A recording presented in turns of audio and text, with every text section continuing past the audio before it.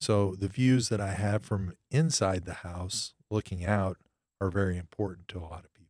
Absolutely, because, I mean, if you can't enjoy swimming in the pool, at least you can listen to it and see it and look at it. Right. Something about looking at that water. So one of the things I always ask is, what's the most important view to you? Mhm. Where are you going to, a lot of times it's where you spend the most time. Although some people, a very important view is when you walk in the front door.